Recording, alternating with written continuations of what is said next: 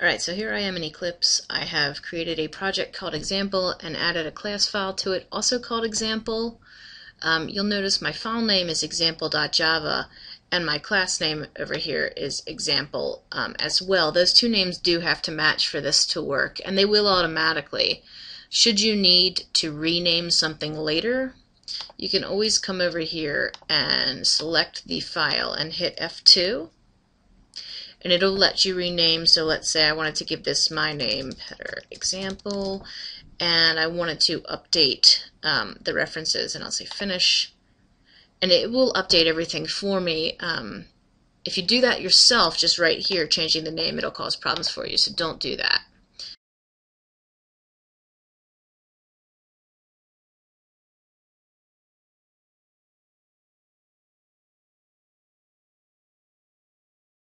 Okay, so every single program that you write is going to have this main method in it, and it looks like this: public static void main string args, and it has a set of curly brackets. You'll notice that now I've got two sets of curly brackets going here.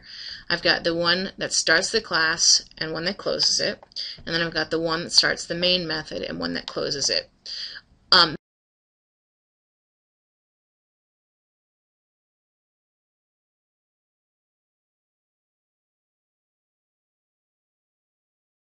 The majority of the code that you type is going to be inside here.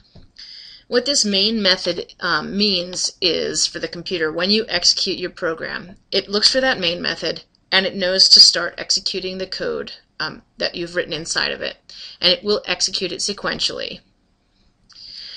So let's have this program do something. I want it to print to the screen, so here's what that looks like. System.out.print. Let's have it say hello.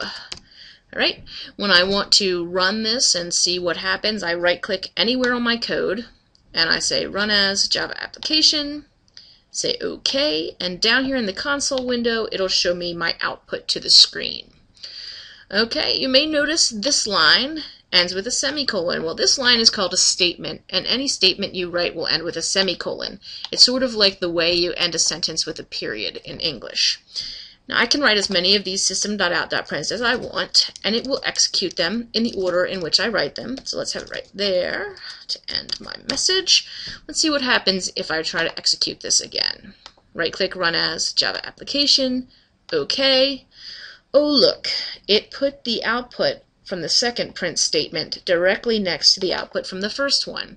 If I use system.out.print, it leaves the cursor off exactly at the end of the word, which is sometimes what I want and sometimes not. If I don't want that to happen, if I would like it to drop down to the next line after it's printed, I can change this command to print ln, which is short for line.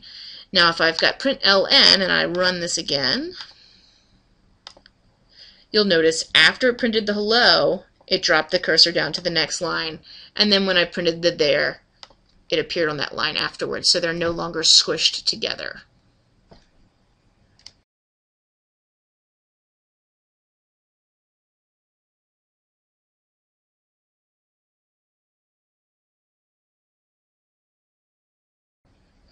So these two lines I've printed so far have just printed exactly what I've typed, and you'll notice that I surrounded what I typed inside quotation marks. Anytime you surround something in quotation marks like this, it's called a string literal.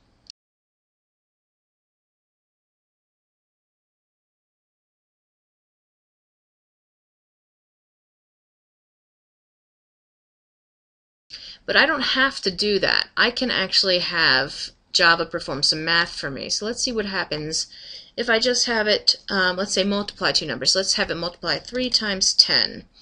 And let me run this and see what happens. Check it out. It did the math for me, so it has come up with 30.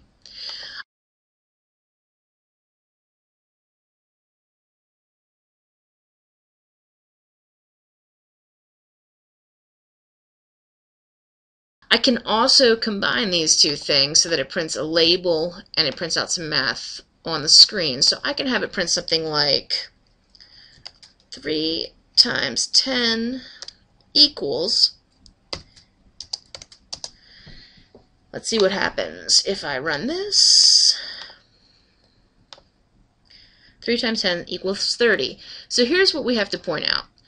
Inside the quotes is actually the problem written out, right? 3 times 10 equals. If I put quotes around something, it prints exactly that thing on the console window. Okay? If I don't surround something with quotes, and this is only true of numbers, it will do the math and give me out the answer, which is the 30. If I have more than one, I'm going to call them pieces that I want to tack together. So I want to tack this piece and this piece out on the screen together. Then I put this plus sign in between them, and it does this thing called concatenation, which just means stick two things together, and then I can output both of them on the same line and get the output that I have here.